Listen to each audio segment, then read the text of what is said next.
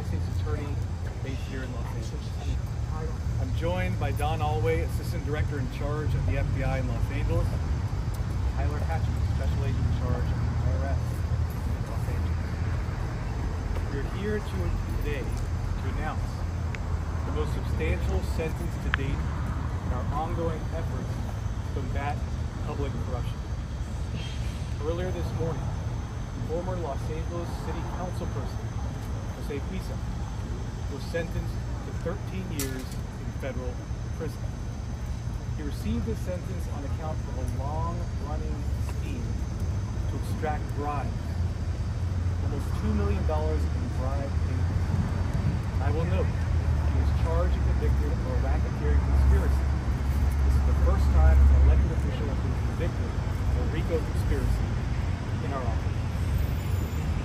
For 14 years, Huizar had the privilege of serving the people of Los Angeles. Specifically, he served the people of the East Side, communities like Royal Heights, Eagle Rock, and downtown Los Angeles. These good people, these are hardworking people, and these are people who deserve much better. But the privilege of public office wasn't enough for Huizar. He instead chose corruption and greed. He used his power to use City Hall like his personal ATM. And he treated the people who relied on City Hall like pawns in a chess game. He used his power over development projects in downtown Los Angeles to organize a racketeering conspiracy in which he would demand bribe payments from developers who wanted to build projects in downtown Los Angeles. And in this way, he extracted, just during our investigation, almost $2 million in bribe payments in the form of money and gifts like luxury trips to Las Vegas. Instead of serving the constituents of Los Angeles with integrity, Mr. Huizar chose to line his own pockets. Instead of operating with honesty, he chose to act with greed. And instead of public service, he chose corruption on a massive scale. For all that, Mr. Huizar has now been sentenced to 13 years in federal prison. As I mentioned, this is the most substantial sentence to date in our ongoing efforts to root out public corruption. But it is an appropriate sentence in which Mr. Huizar richly deserves.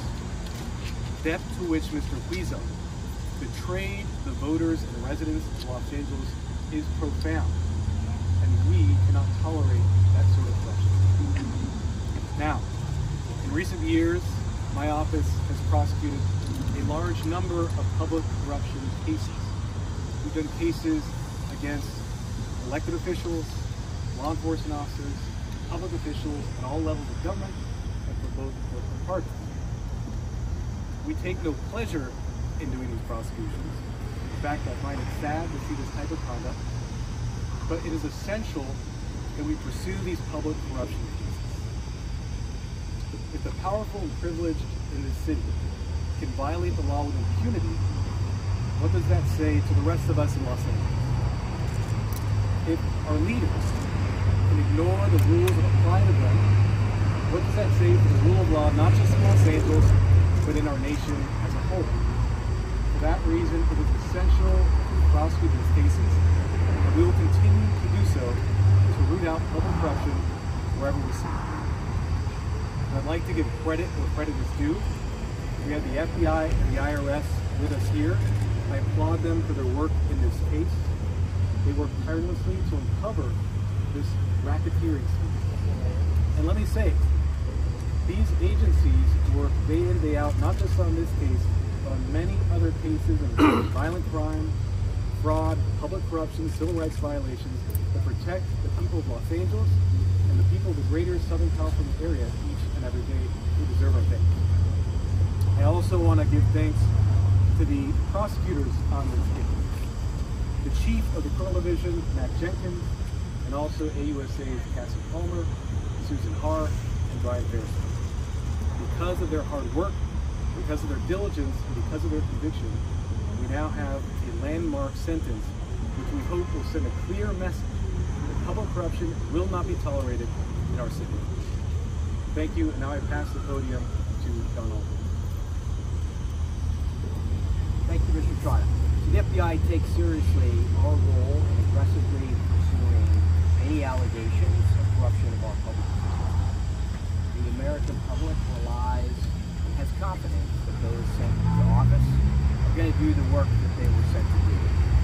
And we would encourage anyone with information about potential corruption to contact the FBI or our local.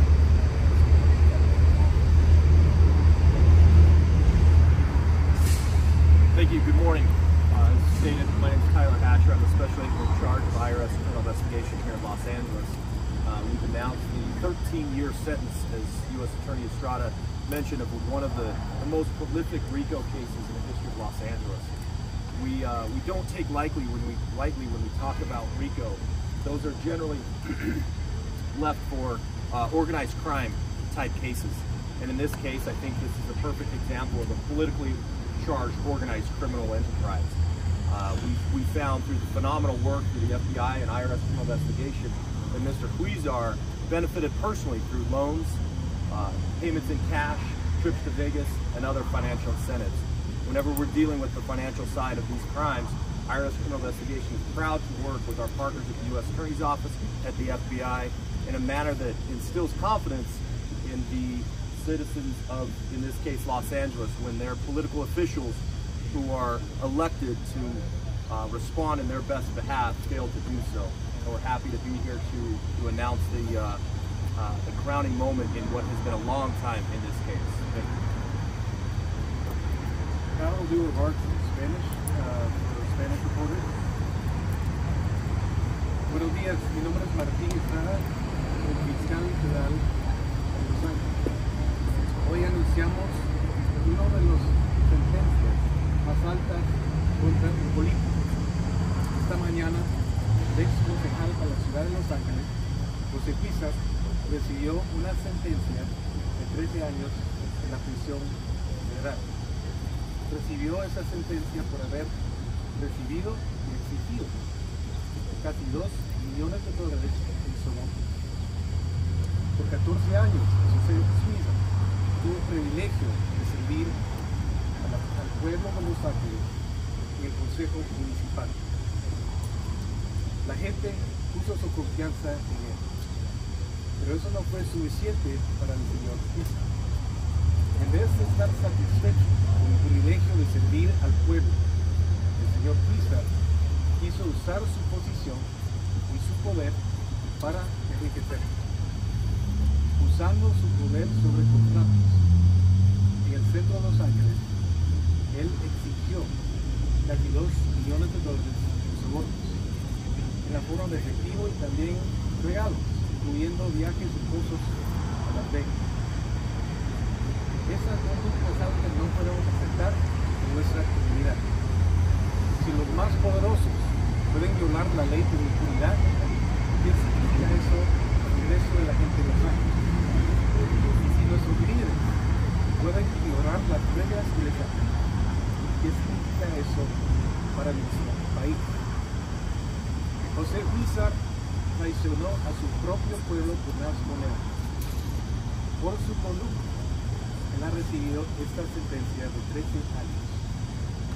Espero que esta sentencia mande un mensaje claro, que todos, incluyendo los políticos, tienen que respetar la ley. Gracias. Now we'll take questions. The judge is very vocal in the fact that the corruption of because to mind democracy. So, what's your reaction to the judge's kind of stiff comments on his punishment? We fully agree with the judge's comments. The reason we do these cases is because of the effect it has not just on the individual actions by this defendant, but overall on our democracy.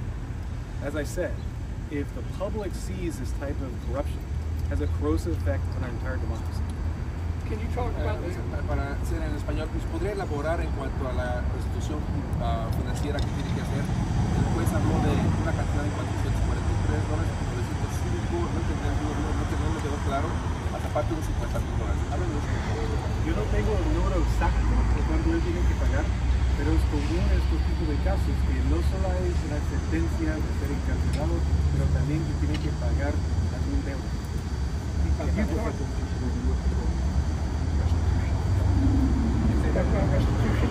I don't have the exact number of restitution, but as I said, it's very common in these cases to not only have to have prison time, but also fines and pay restitution. In this case, we had a situation where he demanded and extorted almost $2 million in bribes. The theory in this case is that that affects the city of Los Angeles and its appropriate